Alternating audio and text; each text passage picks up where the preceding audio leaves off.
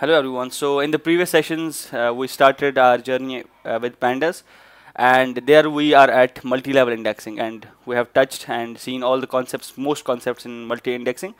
So what was that multi-level indexing? So basically, if you want multi-level of indexing, so we demonstrated different aspects of multi-level indexing. This was a table, and the core concept was that if you want different levels of indexing, so index could be columns or rows. So if it is columns, let's suppose you can have level 0 index and then level 1 index, and similarly in the rows you can also have like this. So you can have level 0 and level 1, and then you can have data in the table. This will be data, okay, and this will be level 0, this is level 1, and similarly this will be level 0 and level 1, but this will be in rows and this will be in the columns. So that's what we saw. So multi-level indexing or hierarchical index, so that allows you to work with more complex data sets. So we gave an example of, I think, students. If many people, you might remember how we did that, and similar example can be shown for different things. Let's suppose you have different stores and you want to analyze data. If you are having, let's suppose, two stores, maybe electronic store and clothing store, and you have in total 4 stores. So I'll just give an example so as to refresh the memories. So suppose you have in total 4 stores. So you're running a chain of business, and among these 4 stores there are 2 types of stores. So you have electronic stores where you sell electronic goods, and then you have clothing brands where you sell clothes. Okay, and now the placement is you have east and west. So maybe let's suppose some area is called east and some area is called west. Now in east you have one electronic store and one clothing store. So in west you also have one electronic store and one clothing store. Now what you are doing is you basically want to see the sales in January, February, March, something like this. Okay, we'll create data set just to show you that, and we'll just basically see a real world example where we can use this multi-level indexing. Okay, let's go to the code window. I hope it is visible. So I'll just copy paste this so that it becomes easy for me also. So now I'll just import pandas first. That you can see over here. I imported pandas as PD. Then create, this is sales data. So you have electronic store, one in east and one in west. You have clothing store, one in east and one in west. And these are the sales for January, Feb and March. Okay. Now what I'll do is I'll create an index. So index basically will tell me, it will be for the columns. Basically column January, column Feb and column March. Now if I want to create this data, so you know how to create this data. So I can create this data like this. So this is my data frame and this is my index. Okay. Now what if I want to multiply, if I just print it, let's suppose I want to first print this, what I have done so far. Okay, let's select deep learning kernel. So here if you see now, you can see you have east and you have west and you have electronic store and you have clothing store. Now you see that indexing over here, this is for the this indexing over here, if you see, is for the named, and is for these rather than these having just one column. You have for each column you have the indexing. This is the type of indexing I was showing you prior to this. So this is the upper indexing. So indexing for the rows, and we have east and then we have west, we have electronic store, we have clothing store, and this is January, Feb, March. So what if we want to maybe just print, like, let's suppose we want to have region and categories also. So I can just call them, this is my region and this is my category. So what I can do this, so I can just add these columns. So if I do like this, so data frame, this is my sales data. Okay, I did not copy, so I'll copy it, print it here. So you can see that now column names, what I'm doing is I'm saying df take these columns and name them as regions and categories. So now if I print this df, okay, you can see now this is the region. So basically this is the region.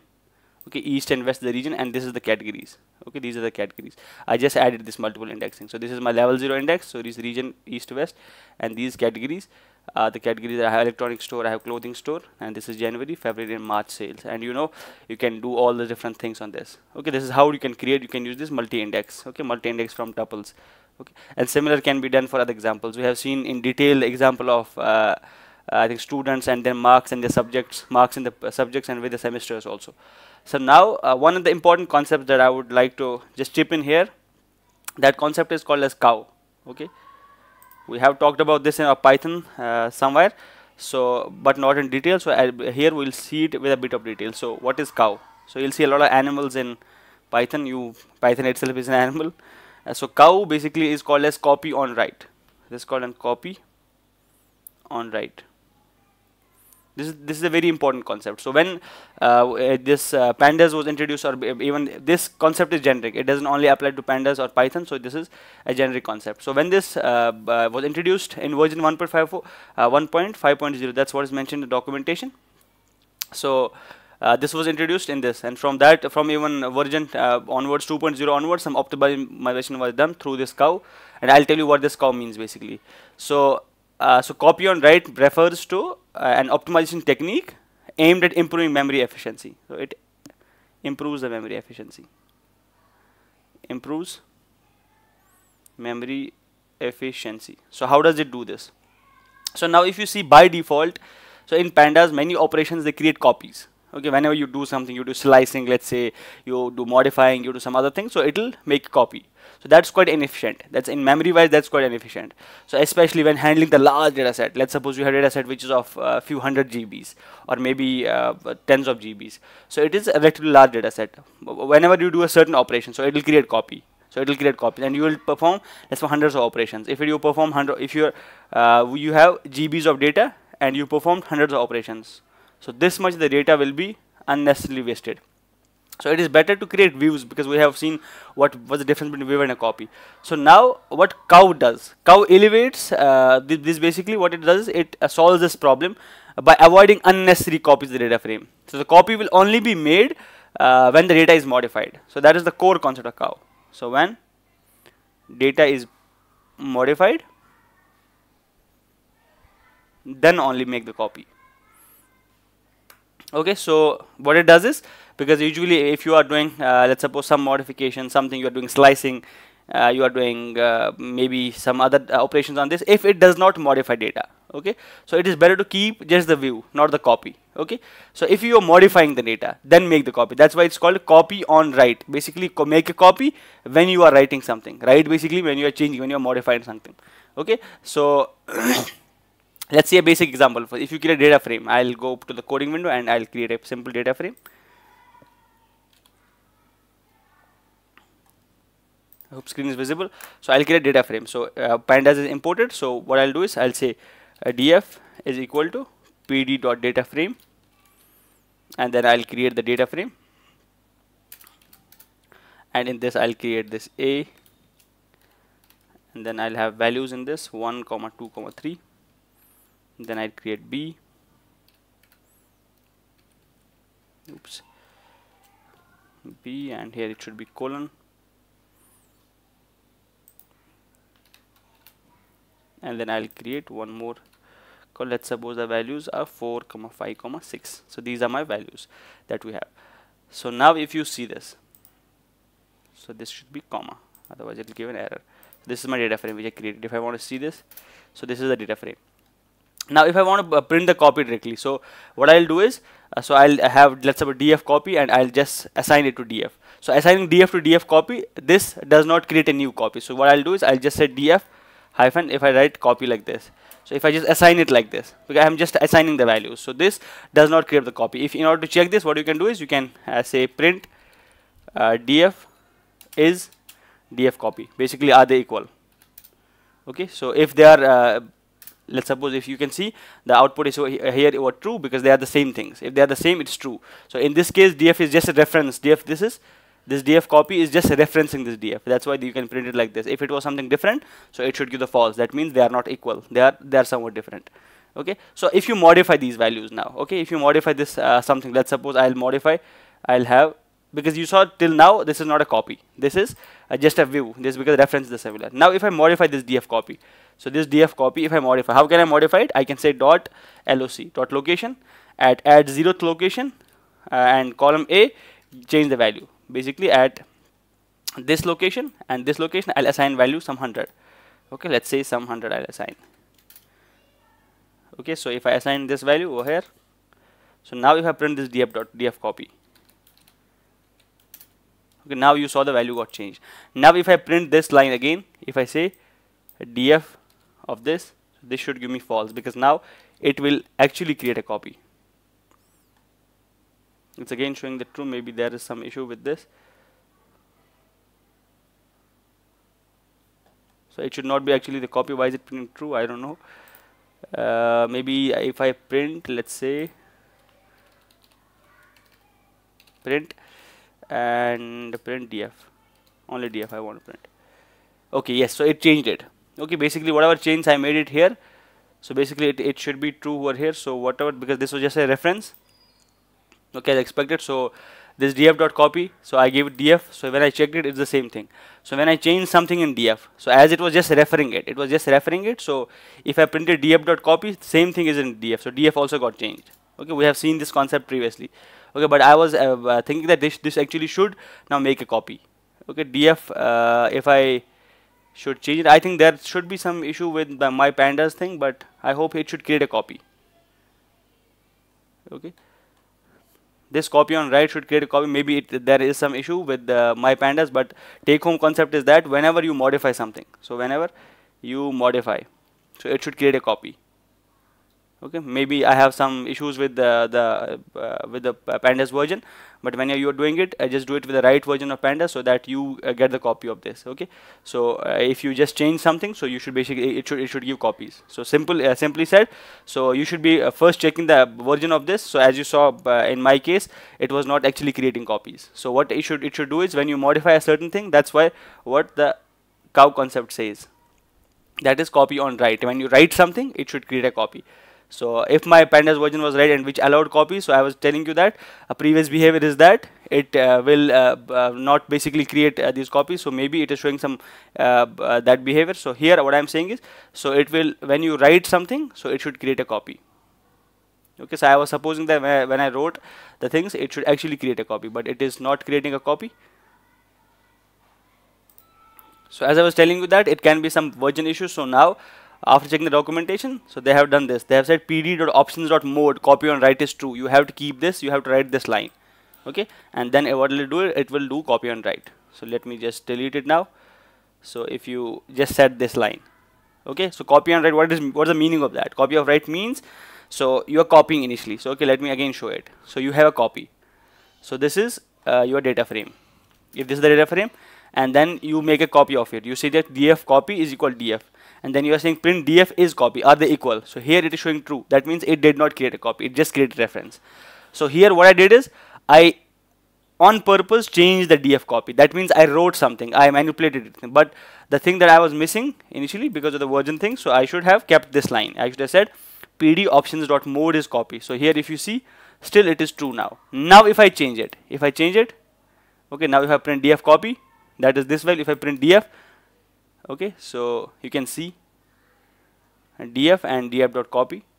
So if I now print it, let's say I'll print it somewhere, print df is df copy, is df copy. It is still showing true. this is weird error. So I have a line printed this line. Okay, so let us take their example. So this is the df I'll create. So this is the df. So this is my new df which I'm creating from the documentation. So this is that, and now I'm giving a subset of this.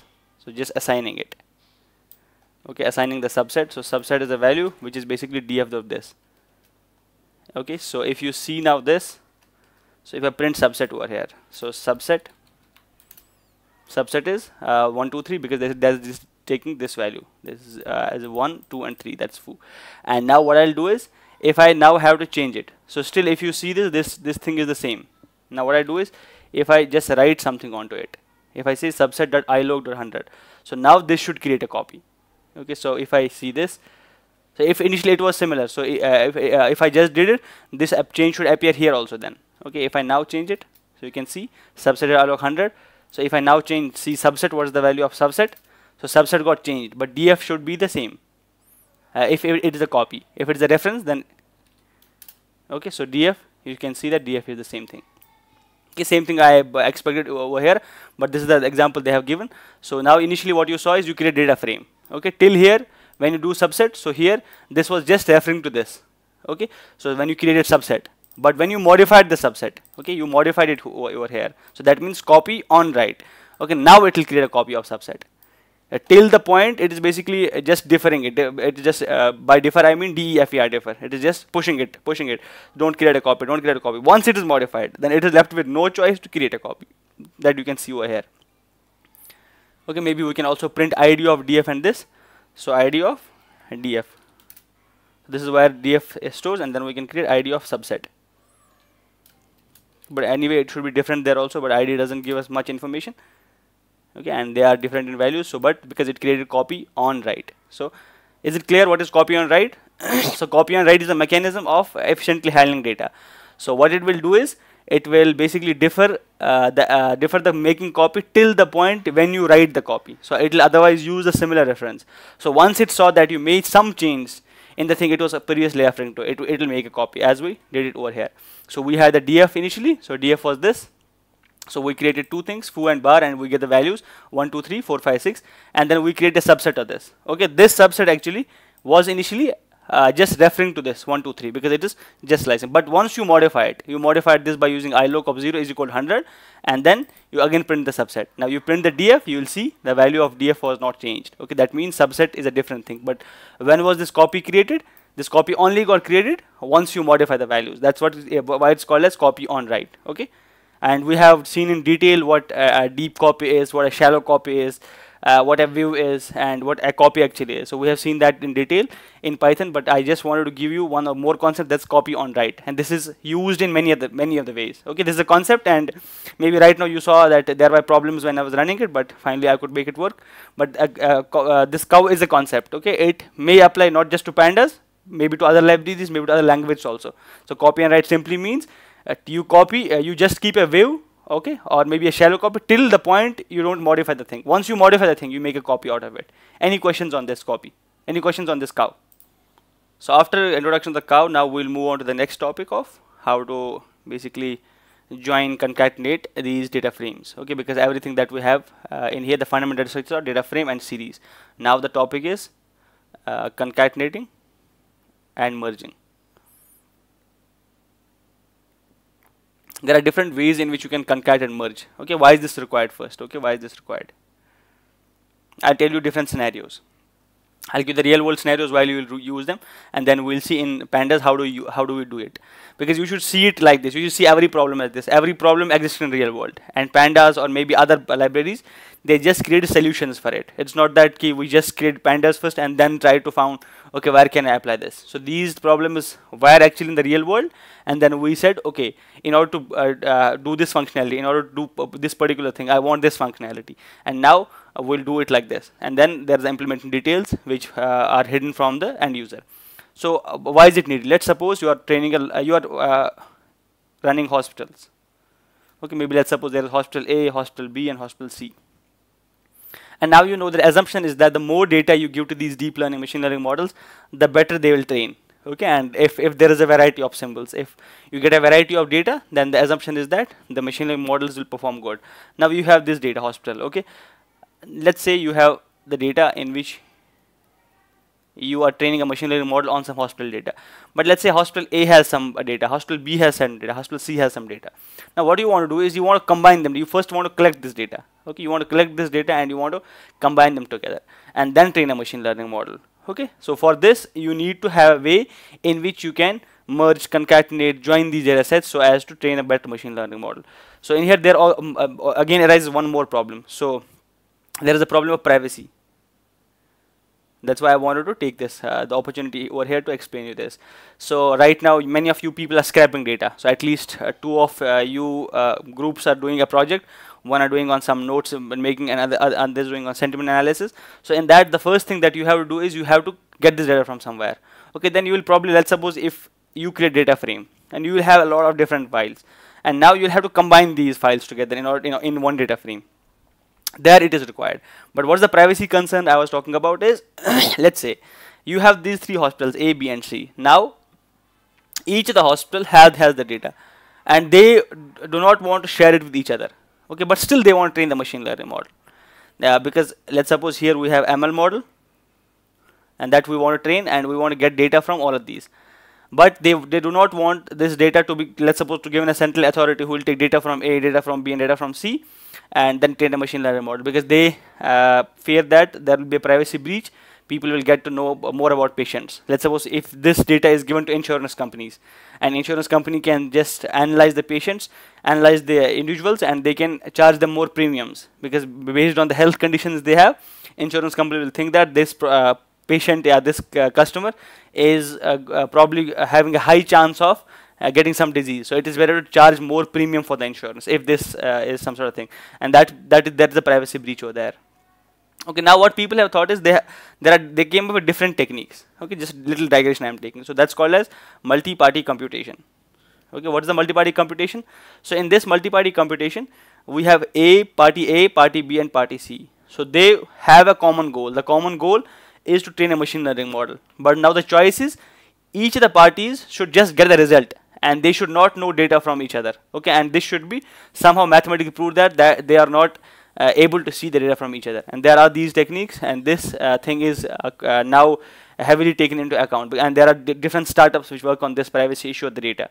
Okay, so the first thing is we had the problem. I just want to take this digression. The problem was that if you have data which is scattered around and you just want to combine, merge them in a certain way, and that is the functionality we want. And that's where Panda comes in with the whole concept of these concatenating, merging, joining, and then merge order. And there are different functionalities that you say that you have in Pandas. And this is one real world scenario which you will have. And many of you people are doing it right now. And I just introduced you one more problem. So there is a problem, and I'll just maybe give more details. Do you want me to give more details on MPC?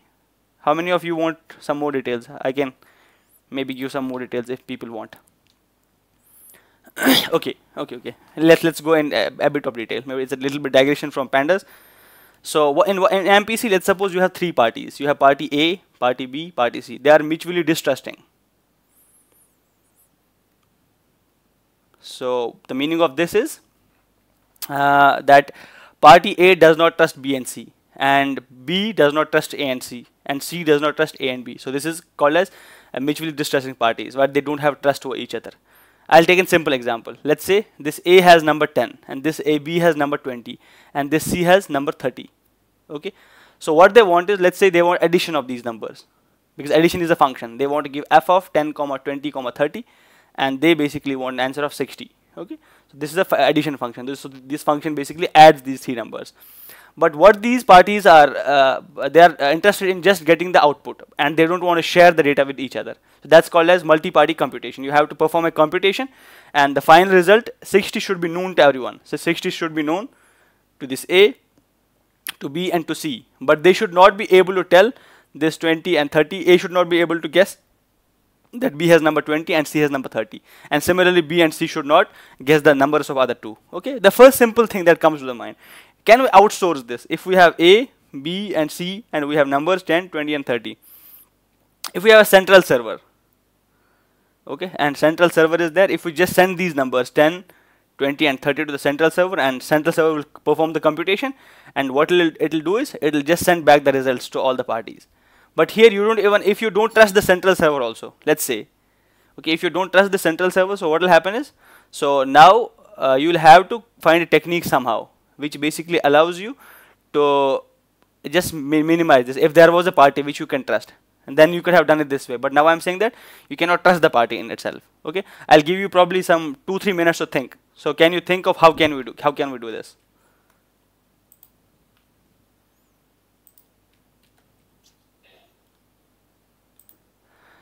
So the idea that you people gave is we can anonymize these PIIs, but I said that anonymization is a different technique in itself. Okay, and MPC in itself is a different technique. So here we are trying to see MPC. So I'll tell you the answer.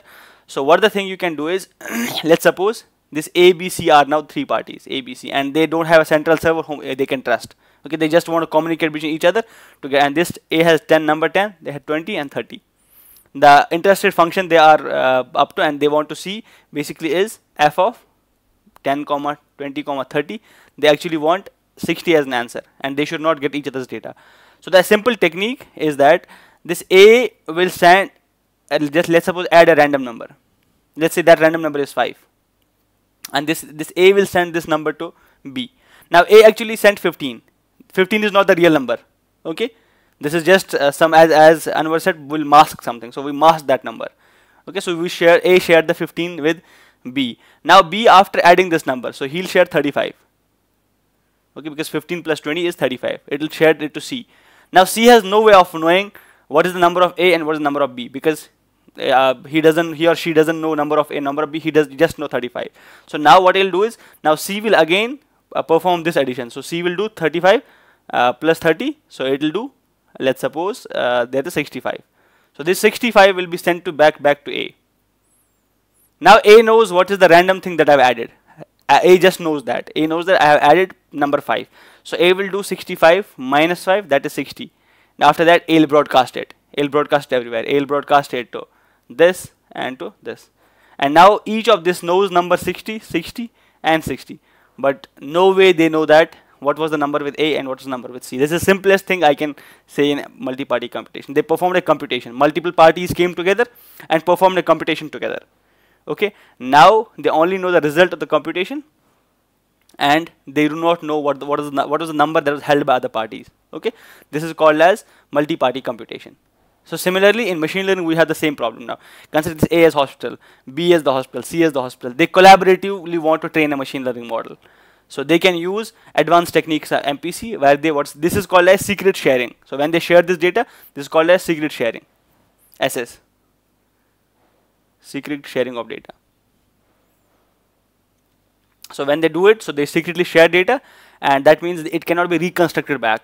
Okay, and there should be mathematical grounding. So here, this you can clearly see that they have no way of knowing the number. But if it was just two parties, they always will know the number, because from the sum you can just reconstruct. Let's suppose I'll give an example. If it was A and B only, A had number 10 and B had number 20. If let's suppose A sent number 15. Okay, if A sent number 15, and now this guy will send back number 35. Okay, now number this will be subtracted 35, so this will broadcast 30. So this guy will broadcast 30, number 30 now. Now B has chance of knowing. Why? Because he knows the result, and he knows there is only A involved, and he knows his number. So he'll say 30 minus 20, that's 10. 10 is the number with A. Okay, in two parties, you have to find some other way of multi-party computation. Okay, and now, but if you see in three parties, this is called as additive scheme. So you just add some noise. Okay, you saw that this additive thing failed in two parties, and you will have to come up with these different things. So the first part is you will have to come up with what's called as secret sharing scheme. Okay, SS. Okay, you have this SS, and you have to create secrets, and you have to create secrets of the message. Okay, SS, this will be a function which will, let's suppose, create M1, M2, M3 if it's three party, and it will send these secret shares to different parties. So I hope that you at least got some glance of what MPC does.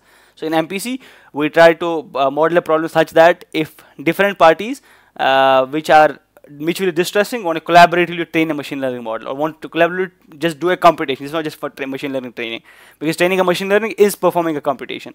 Okay, in general, if you want to perform computation where you have mistrusting parties, you do some sort of secret sharing, and then you perform computation, and you have the communication also, communications between these parties, and finally you just know the result of the computation, and you do not know what others party possess. You just have the prior knowledge, whatever previously you had, you have that knowledge, and you just know the result of the computation. That is the goal of multi-party computation. Okay, I just a digression. So here I was telling you that these problems, when they occur in real world, and when people are making libraries, so what will they do is they'll say, okay, this is the problem in the real world. Now we have data that can be collected. Let's say MPC problem doesn't exist for now, and we can collect data from different resources. We have different sources where we can collect the data from. Now you want to combine the data together, okay, and you want to combine that in certain way. So Pandas has given the whole different methods how to perform this concatenation, how to perform merging, joining. So we'll see that now. Okay, the first thing that we'll see is concatenate. So this concat is a function. Okay, and there are different ways you can use it in. So we'll go through documentation and we'll see how to do it one by one. Okay, let's see the VS Code first, and we'll create some data frames. The best way to teach is from the documentation, because if they have some error, then we can raise the error on the GitHub and asking them that this is the error that we have faced, or you have implemented some functionality wrongly, which is rarely the case, and you can just raise the issues. Now we'll see how to combine and merge the data sets. Going back to the code, and now you can see the code screen. Yeah. The first thing is let's again create. I'll just import these two things, import pandas and import numpy. So after that, I'll create a data frame, and data frame will be created. So you can see this is the data frame. Okay, this with A has some values, B has some values, C has some values. This is A0, A1, A2, A3, B0, B1, B2, and B3. Let's suppose this is the data frame first. And similarly, I can create second data frame. I'll create multiple data frames. Consider this is hospital data. Okay, or maybe some other parties which want to collaborate. And now they are trusting parties and they have a central server. We don't have a problem of multi-party computation. Just get that out of the head.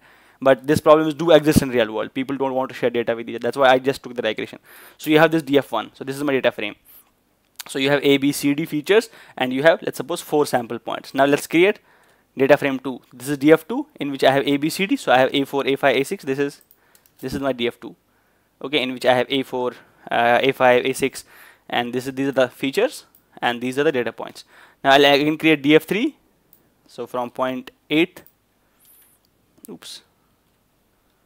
So we have this. This is my data frame 3. If I print it, you can see this is A, B, C, D, this is 8, 9, 10, 11. Now what I can do is I want to basically concatenate them together. I want to just put this, make a data whole list. Basically the concatenation should be like this. So I have 4 features, A, B, C, D, A, B, C, D. The features are similar. Now I want to put these data together. I think we have seen that in this functionality has been seen previously briefly. Now we'll see it in detail. Now what we can do is we'll create frames first. Okay. So frames will be created, and in frames we'll put all of these together. So df1, df2, and df3. Now we created this frames, okay, because frames is a list now. So now from this list what we can do is you can say result is equal to, so pd dot, and then you can say concat, and then you can say frames. So what are the data we have in frames now? We have df1, df2, and df3. This is actually a list of these data frames, and now put these frames together. Now if I print this result, okay, this is what is expected that you got on the screen. Okay, so we had a table like this, so we had table like this, and it had A, B, C, and D, and then we had certain data points. Again the similar thing, A, B, C, and D. Features were similar, A, B, C, and D. And consider this was with different parties, and now this has to be combined, okay, and this should be made like this.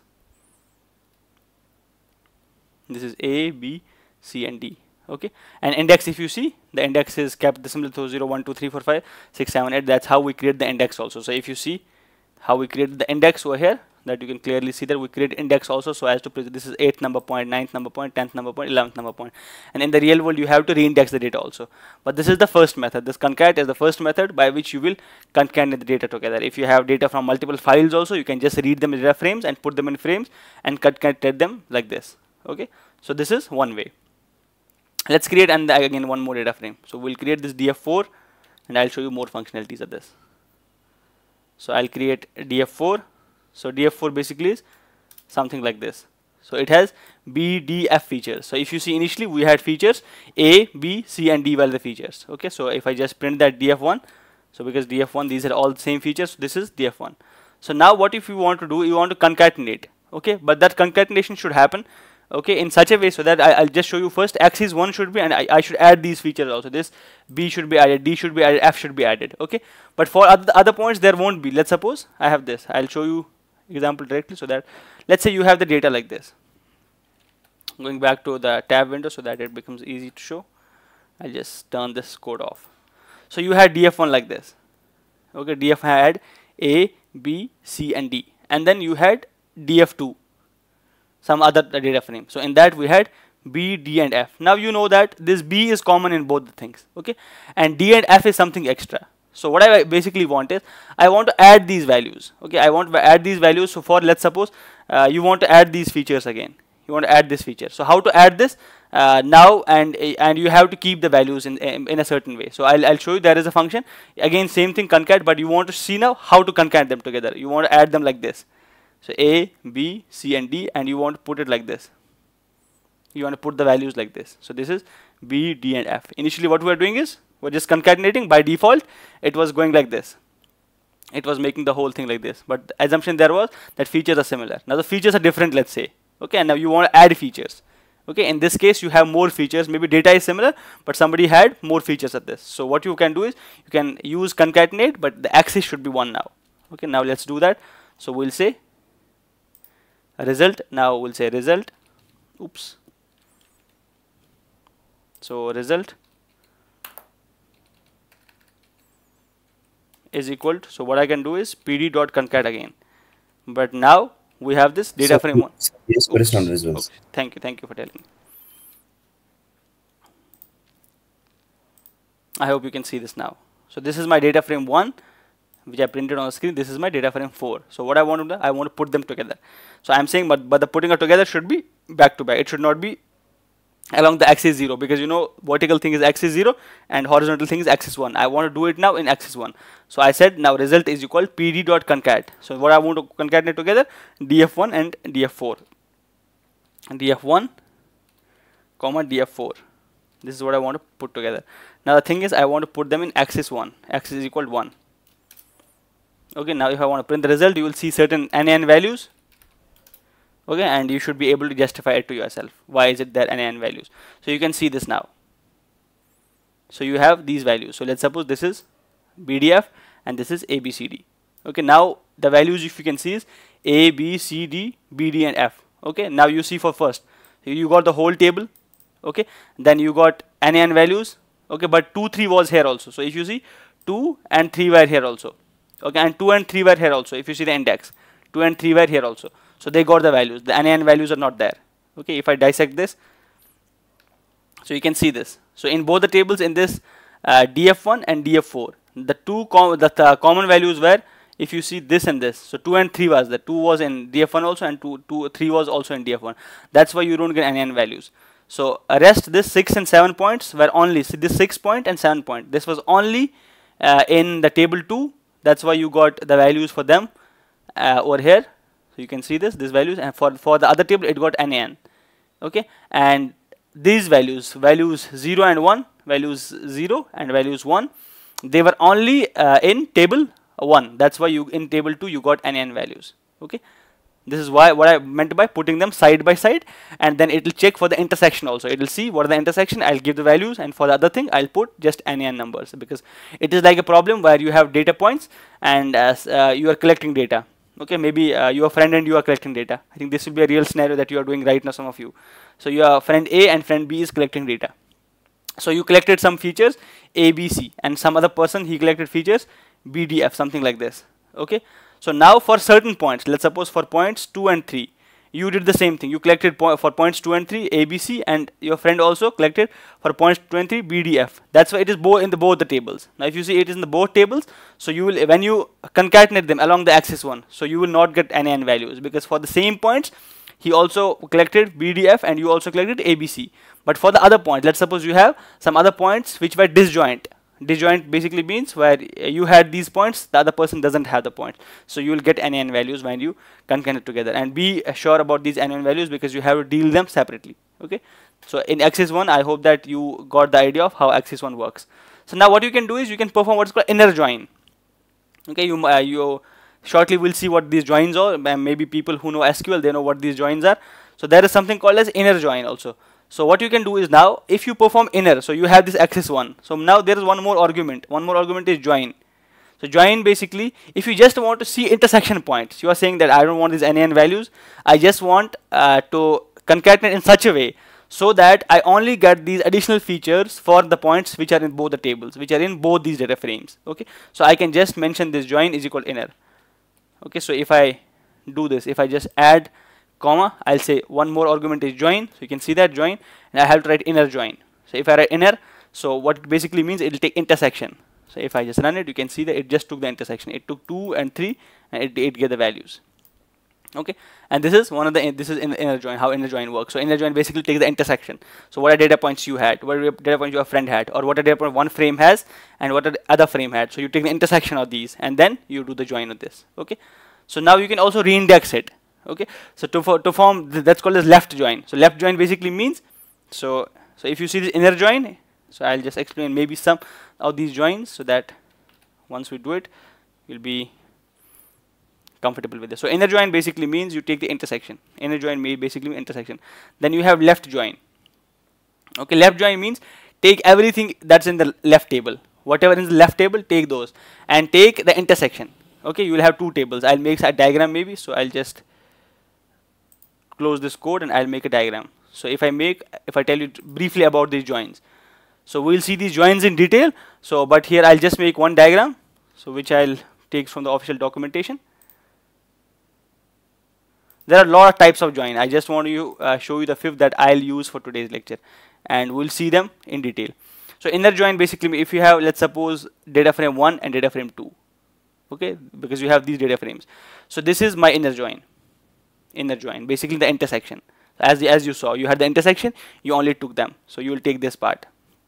Now you have something called as full outer join. So full outer join means you take everything. Okay. So you take whole of this. Okay, wherever this NaN value that we did, we also took the full outer join also. So we took full whatever the join was there, and then we have left outer join. So what does left outer join basically mean? So if you have this, you have this. You just take these values and you take these values, and for these values you will fill NaN. So this is called as left join. Okay, this is called a left outer join. Then you have right outer join. So that will be like this. So you will take right table and its intersection. So you saw this, and we will now see this, how to perform this. Going back to the code window, you can see this. So intersection you saw this also when we were performing the full join. So if you just delete this, so you did this. You see you got the whole table from the right hand side, from the outside, and you just filled NaN. So when I did this, when I said join is equal inner, so it will just basically take intersection. So that's what it did. So it will take the intersection. Now what you want is, if you just want the left join, if you just want to take the whole left table and whatever the intersection is, so what you can do is you have to reindex it. So you will write, let's suppose, I'll say result. I'll keep on writing the result. So pd.concat. This is the function, pd.concat, and then what are you concatenating? You are concatenating df1. This is the left data frame, and then df2 is the right data frame. If you swap the order, results will be different. So then comma axis is equal. So what's the axis? 1. So now you are not writing join. So what you will do is you will say reindex dot reindex. Okay, reindex is the function that we saw, and reindex based on df1 and give the index of that. Okay, give the index of what df1 has. Okay, basically it will compute the whole outer join first, and it will filter based on the reindexing. It will filter based on only df1 and take that. So if you just run it now, oops, there is some error. What is the error? Can data frame index from 1 to 2 given where 3. So this is df dot index. Okay, so I just put a comma, so I should actually put dot. So now if you see the result, so now you can see this. So it said A, B, C and D, and for all the other values it gave, I said df2 by mistake. It should have been df4, I think. df4, because df4 they have some values in common. Okay, now you can see that. You can see this value. So you had A and you had B. You wanted to do left join, left outer join. So you want to take whole of the A. You took whole of the A. Okay, that's why you took whole of this A. A, B, C, D. You have all the values from the A. You also want to take this value, intersection value, okay, from the B also, because B has intersection values. So you took these intersection values. So if you see this part and this part is intersection values, and for other things you got NaN values. Okay, that this is my left outer join. Outer join. Why left? Because whatever was on the left hand side, I only took that and the intersection part in that. Okay, and rest were NaN values. I hope this is clear. Now you can see that how to perform maybe right outer join also. So just let's give it a try. We'll see df dot df whatever 4 is it, df4 dot reindex. Okay, now you can see this. So this is our, this over here is our right outer join. So what is the meaning of that? So you got A, B, C, D, but you only got values for points 2 and 3 because they were in the intersection. Again, how to make outer join? I'm making terrible diagram, but that's all right. Okay, so here if you see, I took all the values from right table, so that you can see it. So I took all the values. Theory B minus A. Yes. This is somewhere like set theory, because that's why it's called a relational database. So relation, because it takes the concept from relations. Okay, And but the change over here is that you also give these NaN values. You have to give these not number values. Okay, that's why it's called a relational databases. Okay, why? Because we take concept from relation. This is a relation, this is a relation, and then you take Cartesian product. Cartesian product basically is outer product. Okay, and then when you take subset of Cartesian product, okay, that is the relation. Okay, this again is a relation. That's why SQL, you have the structured query language. It is based on relational algebra. Okay, and that is basically your set theory. Set theory is relational algebra, whatever you do there. So this is the type of join, right outer join, where you took all the columns of this second, basically right hand table or right hand data frame, and then you only took the intersection parts of the left hand table, and rest you filled with NaN numbers. Okay, is it clear? So if you now see, is you can have one more functionality, that you can ignore the indices. Okay, and you can ignore the index and it will give the by default index. So if you saw whatever index that you see over here, so I'll go to the code back. Oops, just did something wrong. Give me a second or so.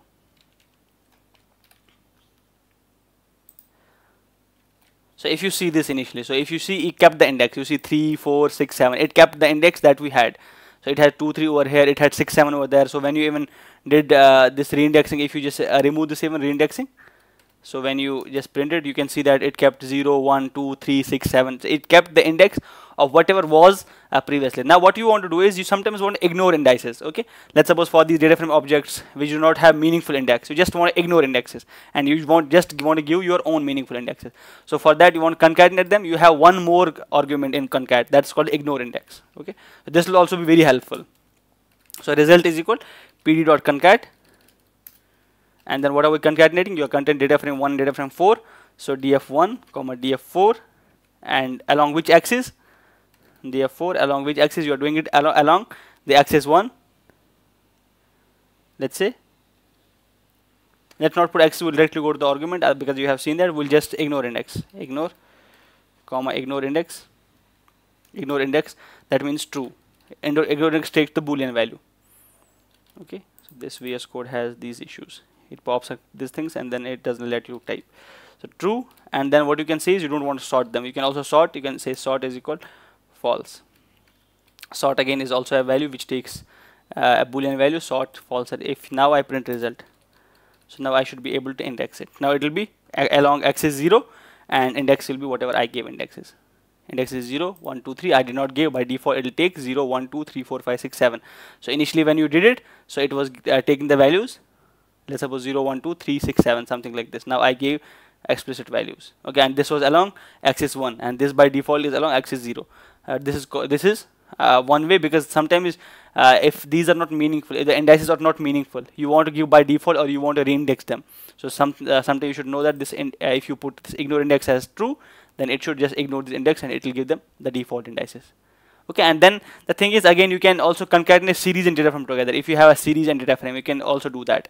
So how to do that? Let's say you have this series S1. So I'll create a series S1. Oops, I'm just pasting this. So I'll create a series. I've just copied it. This is my series, because I'm just copying and pasting it, because I know that you people are now experts at how to create series. So if I just see this S1, you know what it will look like. So it will look like this. So this X is the name of this name, and then you have these values, and you have these 0, 1, 2, 3, 4 indices. And now you know we have data frame, like let's suppose df1. So we'll just concatenate them together along axis 1. This is just adding one more column. If series is a feature, you'll just add one more column. So if I just do result, this is the X column got introduced now, and x0, x1 values. Okay. Then you can have unnamed series. So this was named series, and you have a name X for this. So if you have unnamed series, by unnamed, I'll just create a series, and which will be totally unnamed, or there will be no name given to it. Okay, this is unnamed. So if I don't give this name, comma, usually I put name over here, and then I give some name. If I don't give a name, and if I want to concatenate them together. Okay, so if I just print this S2 first, so this S2 will look like something like this. This is my S2. So now what I want to do is, I now want to put this like this. I want to add it 3 times. Say I want to add it 3 times. So I did df1 S2, df1 will be the first data frame like this, S1 one more column, S2 one more column, S2 one more column. So okay, so I'm adding 3 to S2 3 times. Now it is not named, so what will be given by default? From 0 1 2 it will be given 0 1 2. So if I just add result, so you can see this. So you took the whole data frame df1, okay, and then you took this S2, this is S2, and again S2, you took again S2, again S2, so you have 0 1 2 by default because they are unnamed columns. Okay, again similar, let's suppose if you want to again ignore indices, that you can do. Okay, is it clear? Is it clear? Now we'll move to the next topic of resulting keys, if this is clear.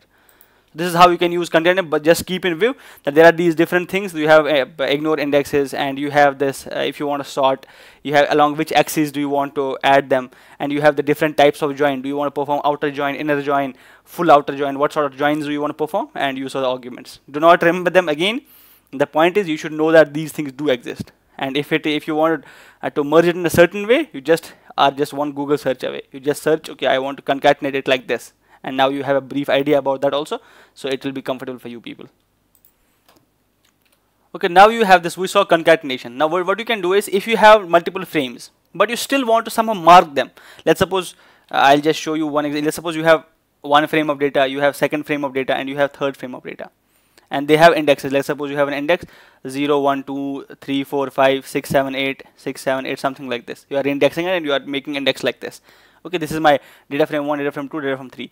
Now the natural question is, can I somehow still mark this? I'll concatenate data. But the question arises, can I still get the data of only data frame 1? So now again we can use multi-level indexing. Somehow I should give a level 0 index to this, this and this separately. Okay, one index can be common, but I can give multi-level indexing, and this concat function also gives us that functionality, while you can create multi-level indexing. Now you know that we have 3 in the frames. If I show you the code, we have this frames. So frames has it's a list of data frames, 3 data frames, df1, df2 and df3. Okay, showing you that. So if I print frames, so frames, if you know, you have this df1, this is my df1, this is df2, and this is df3. So now what I want to do is, if I concatenate them together, so let's suppose this result which I did earlier is equal to pd.concat. Okay, and I am now concatenating frames together. So you know what is the result, so you can just print the results. So you know that it will be along the axis 0, that means along the vertical axis. So this is how I did it. But now here you cannot separate it out. So but still I want somehow the access that this belongs to data frame 1, this belongs to hospital 2, hospital 1, hospital 3. So what I can do is, I can create multi-level indexing. How to do that? There is one more argument, that's keys. I can say keys is equal to, let's suppose first table was table X, and maybe table A, we have seen that, table A, B and C, table B and table C. Okay, and table C. So now what will it do is, it will create a multi-level index. So it will create A, B and C, A for the DF frame 1, B for the DF frame 2, C for the DF frame 3, that is DF3, and then it will show us the index. And now multi-level indexing will apply here. So you can see this. Still you got the value, you got this A, again till this is our df1, and now from this to here, this is our df2, from this to this is our df3. Okay, now how to remember, how to see that? Because we added the keys. Okay, once you concatenate them together, what you did is, you added these keys and you said we can do it in multi-level index. Now you know that this is my level 0, this is level 0, and this is my level 1. Okay, level 1 index and level 0 index. Now you can do whatever we did in the multi-level indexing, you can also do that over here if you want to perform in that. If this is student, let's suppose data frame 1 can be student 1, this can be student 2, this can be student 3. Okay, and everything detailed about student. Now you want to just concat them in such a way so that you create multi-frame data. Okay, is this clear? Okay, now you can, I'll just show you one. If you want, let's suppose data of B. So you can just say df, this is the result of, so whatever result you want, result of dot log, and you will say of B. You got the result of B. Okay, because this is multi-level indexing. So whatever you did, you can do that. Is that clear? Is that clear? Okay, I hope that this is clear. So again, one more thing, the keys argument, they can override the column names also. If you want to override the column names when creating a new data frame, you can do that. Let's say you have these series. I'll create 4 S3, S4 and S5, and you have this S3, S4 and F5. If you combine them together. So this is the first has the name FOO, then we have 0 and 1 because these are unnamed, these two are unnamed, and I just concatenate them together. Now what you want to do is you want to concatenate them in such a way so that I'll just override the values. So these keys will basically override the values. Okay, so let me show you that I'll concatenate them in a certain way so that I'll override values basically by keys. So I'm saying create keys. Keys are red and blue and yellow. But here now this is axis 1. This is no more axis 0. Okay, now axis 1 is there. So what will happen is, so initial of this FOO 0 and 1, this keys will override the names that you saw over here. This is red, blue and yellow. So if you see initially what we did is we did not give the axis. So axis over is not given, so it considers by default axis 0.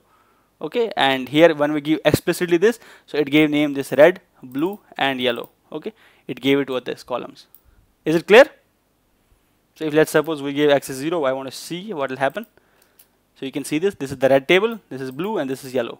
But here we gave it 1 and we wanted them to override the column names.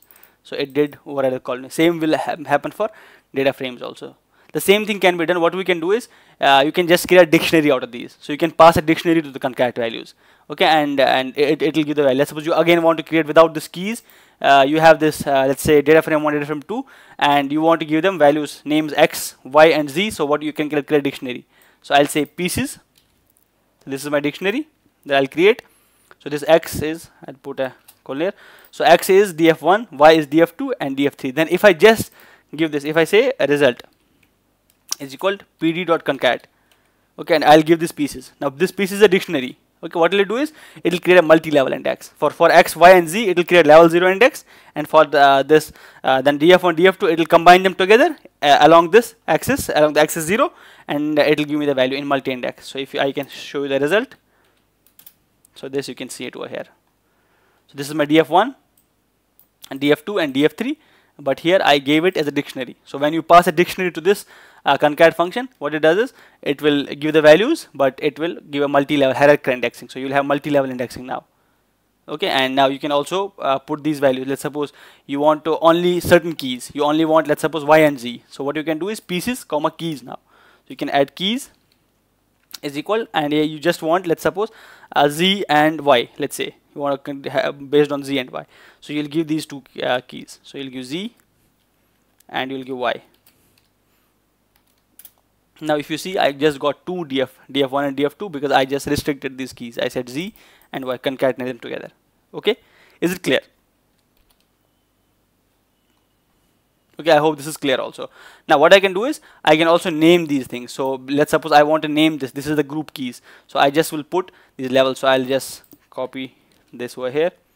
So if I paste it over here, so you can see what I did is p.concat, pieces are these and the keys, and I have levels. Okay, zy, xw, and I'll put the group name. So if I just print the result, you will see this. So I concatenate all of these together, but here these are the group keys. Now this thing is the group key x, y and z. So I named it.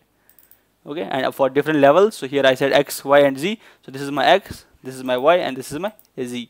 So based on these levels, so I have given these names zy, xy, and I have given this name as group y. Is there anything? And you can append rows to the data frame by let's suppose you have a series and you want to append it as a row. You saw it how to append it as a column. Let's suppose you have this is the series. Okay, if I show you the series, so I'll print s2. S2 is the series. So if I show you this a, b, c, d, and this is this. So you know that df1. If I just print df1, df1 is this.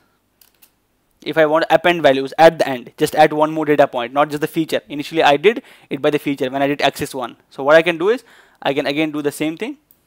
Result p.concat.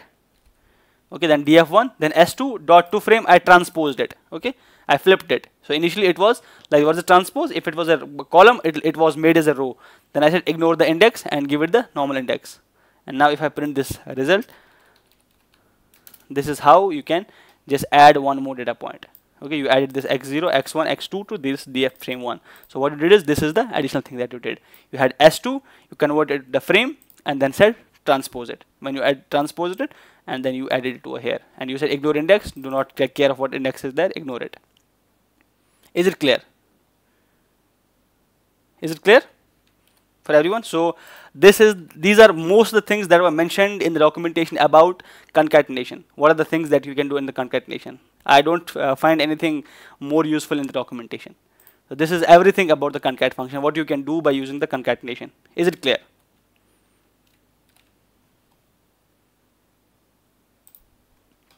Now you saw concat. Now there is another which is called as merge. Okay, so there is merge.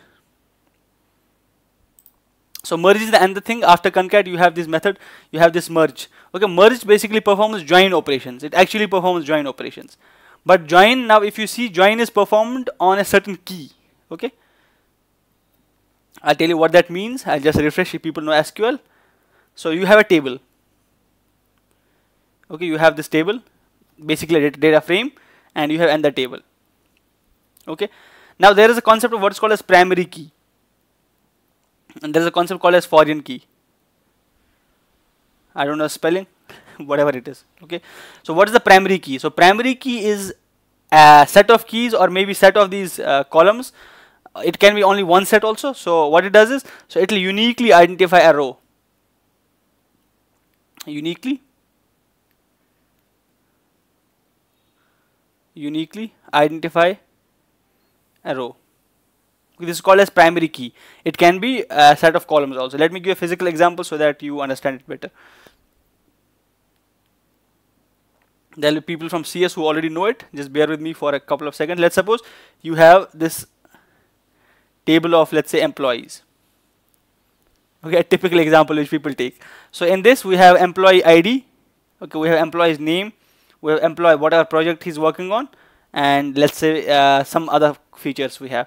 So if you see, this ID is unique. This will be unique. Okay, so if you just give me ID, I can uniquely identify one of the employees in that whole employee table. So this ID can be used as a primary key. Sometimes ID plus this name, if ID is not enough, but these two things together, they form the unique identifier by which I can uniquely identify a column, a row, maybe a data point. This will be called as a primary key. Okay, and then we have a foreign key. Foreign key basically, if you have some other table. So here also I have an employee ID. Let's suppose this is this table contains the information about projects. So it has projects A, projects B, projects 3, something like this. Okay, and employee is working on different, and it contains just kind of ID. So if this ID refers to this employee ID, so this ID will be called as foreign key, because this is from some other table. Okay, and this project contains information about the projects. So this ID is called as a foreign key. So there are these two important concepts. One is called as primary key, and then we have these foreign keys. So primary key basically means where you can identify a row, by which you can identify a row uniquely, and foreign key means it is a key from other table which refers to some other table. So this is my foreign key of the table. So this is my foreign key. So now on the basis of this, now you have to, you saw, we can concat, we can do this. Now what if you want to concat based on the key? Okay, what if you want to join together based on these keys or something like that? So that's where these merge methods come. Okay, merge performs join operation similar to SQL. Okay, if you know SQL, good. If you don't know, I just gave you the introduction how SQL does it. Okay, so there are different types of these join. One is called as one-to-one join. Then we have many-to-one join. We have many-to-many join. Okay, there are different types of joins also. So we'll start one by one. Let's see, we'll take a left table, a right table. Now we'll name them as left and right. Okay, let's go to the code window. Into the code. And now what I can do is I'll just take, I'll make a data frame which I call as left. Okay, I'll make that. Okay, there is some issue, but I should be able to fix it. Give me some time. Oops. That's why having multiple screens, it sucks sometimes. So now we'll create two data frames, one for the left and one for the right. So let's suppose I'll create this left first. So left is a data frame. Oops. So I create a left data frame over here. If you see it, this is my left data frame. Okay, I can print it also.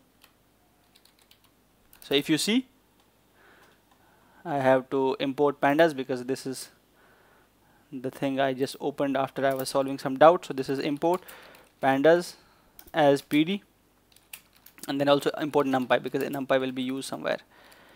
Import numpy as np. Okay, so now if you see this, this is left. So this is one table. So I have keys also there. So key, I'll consider this is a primary key. So K0, K1, K2, K3, and this A is the feature and B is under feature. So this key is uniquely identified. Now I'll also create a right table. So if I create this right table, so I'll have these keys also there, and then some other features, call them C and D. So I'll have this This is my right table. So we have keys K0, K1, K2, K3. Now I have C. C is C0, C1, the values that we have. Now what I'll do is I'll use the merge. Okay, I'll use this result is equal to merge, which I'll type. So result, I'll say PD merge, merge the left and right table, and on what? On the key. So I'll say result is equal PD dot merge. Okay, and then what to merge? Oops, what to merge? Merge this left and right, left. Okay, is equal left actually. So right is equal right. So these are two things which I'll merge. So if once I merge them, and then I'll tell merge on the key. So on basically means see the key and then merge based on that key, on key. Okay, because there is a variable key over here. So if you see this, so we have this key. Okay, now this key should be kept in quotes. So now if I print this result, okay, so right. So I'll have to run this right. You can see now. So now I merged it based on the key. So this key was K0, K1, and K2, and K3. So now if you see how is it different. Let's suppose this if I print this left now. If I print this left, you can see it on the screen. By the way, you can. There's no requirement of printing it. So I'll just show it on the screen. So consider them as two tables. So this was the key. So this was the key over here. So key was K0, K1, K2, and K3.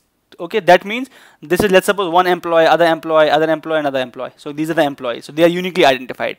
Now I wanted to merge. I want to merge them together based on this key. I said, okay, whatever the features are there, this C and D, they are the features of this K0.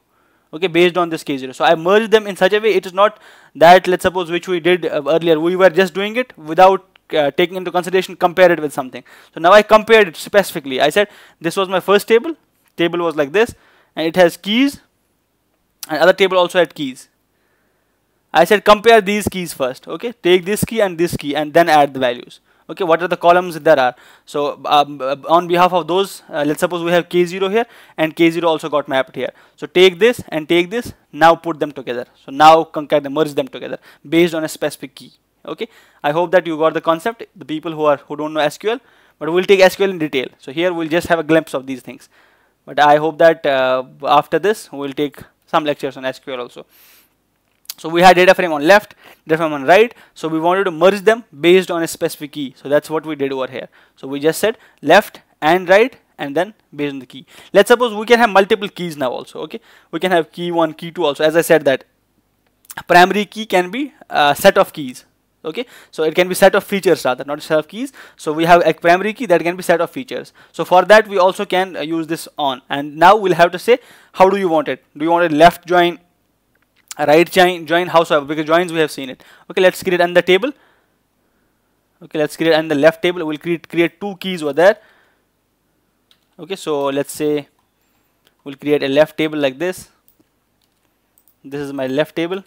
Okay, key 1 and key 2. Now together, once I combine them together, they make a primary key or something like that. So this is my key 1.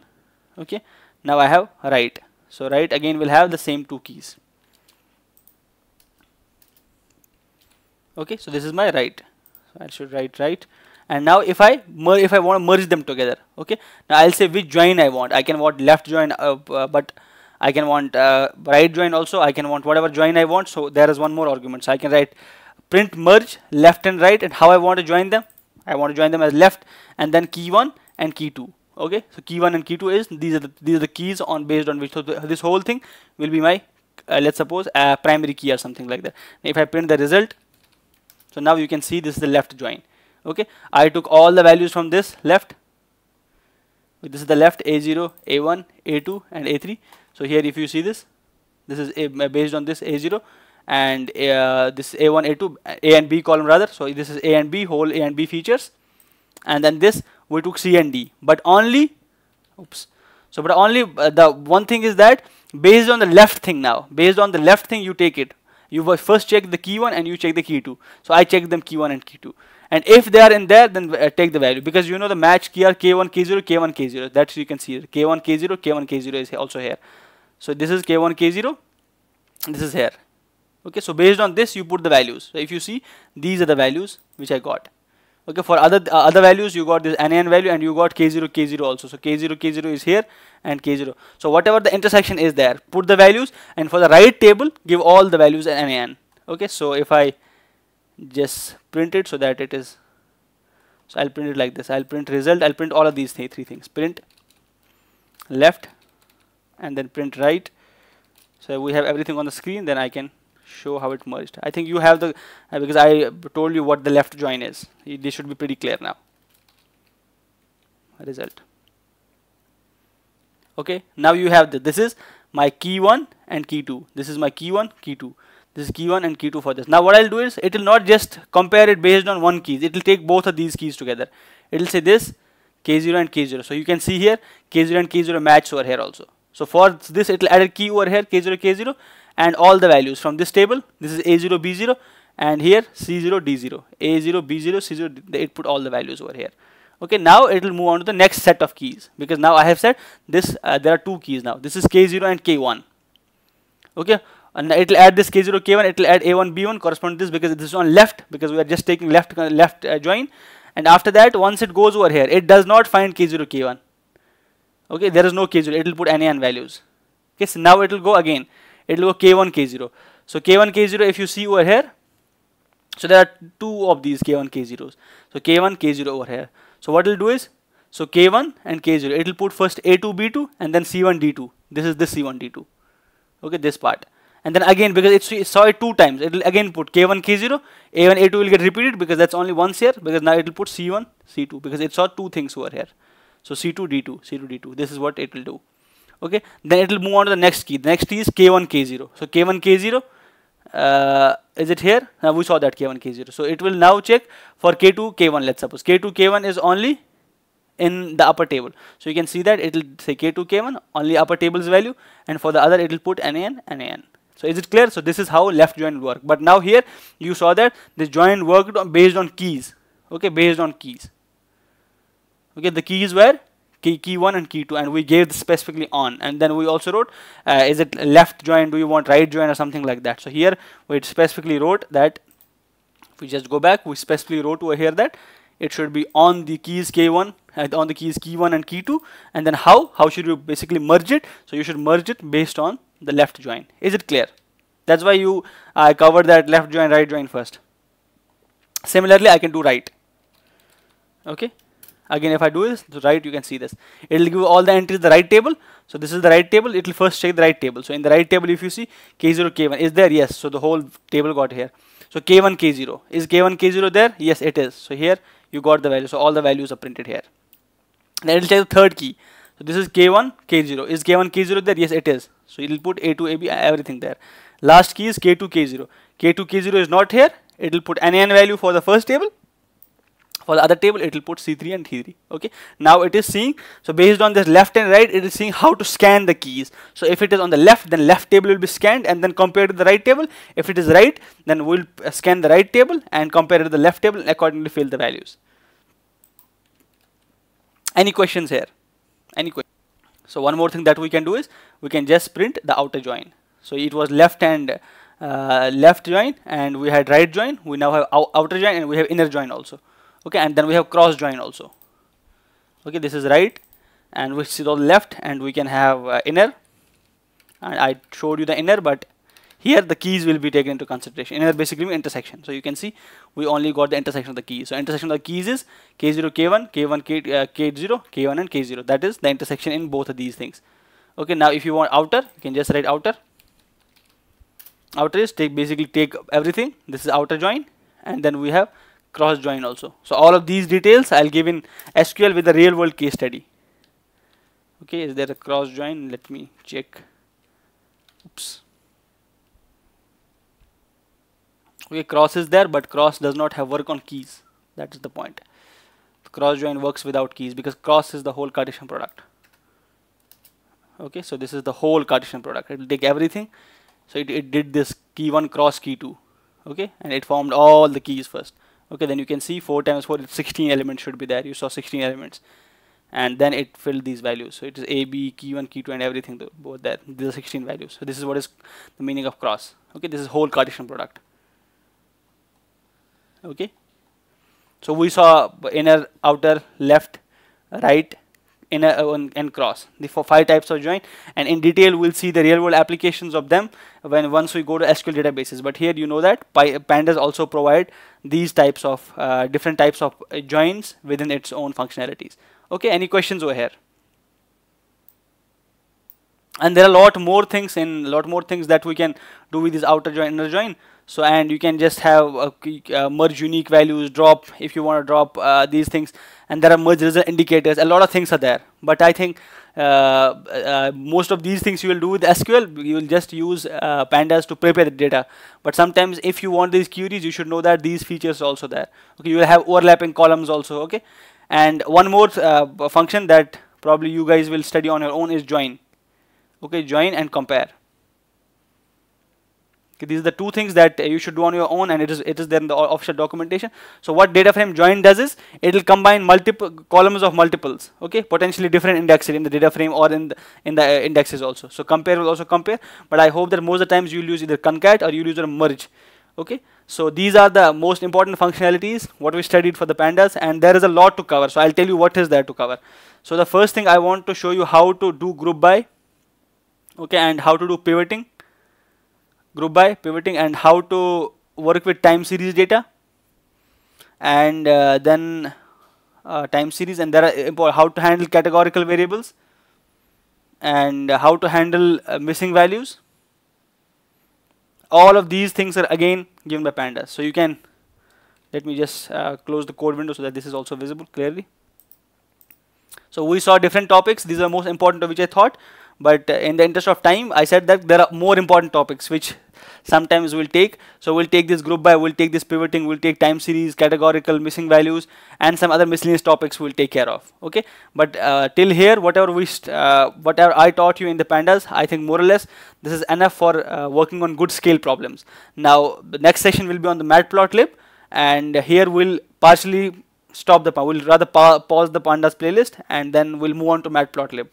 Once we reach to this time series, once we reach to this categorical, and how to handle missing values. So we'll again open one more folder on this. We'll resume basically the study of Pandas again that time. Okay, but consider that whatever we have learned till this point about Pandas, more than 80% of the times you will use this. Okay, I'm so sure more than 80%. Why?